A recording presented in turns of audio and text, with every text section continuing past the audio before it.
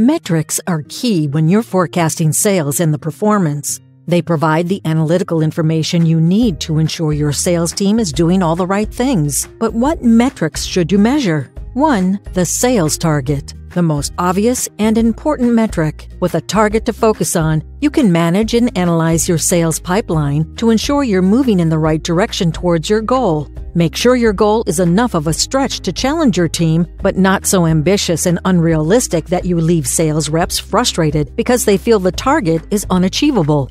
2. Number of leads, opportunities. When identifying the total number of leads you've generated, consider number of website visitors, subscribers to your blog, confirmed attendees to your webinar, trial users, etc.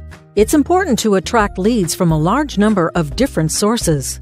3. Ratio of leads to sales qualified leads.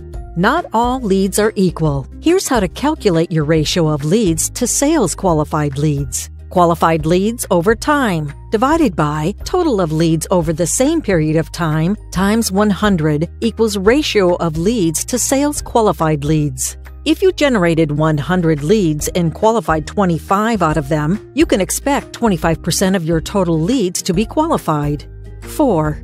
Quote-to-close ratio. This metric enables you to get an idea of how good your reps are at closing and objections they face, such as perhaps price resistance. Calculate it with number of successfully closed sales over a period of time divided by number of quotes over the same period of time times 100 equals quote-to-close ratio. So if from 20 quotes you generated 10 sales, then your quote-to-closure ratio would be 50%.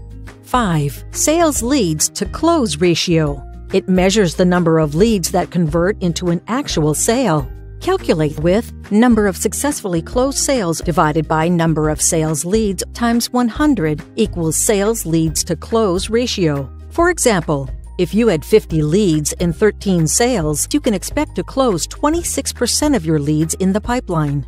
This metric helps you get clarity on where you need to spend your time and your money to generate the best possible conversion rate. Click the link in the description to visit Pipeliner CRM and see those numbers and many other insights automatically. Or click here to see how we can help you with other stuff too.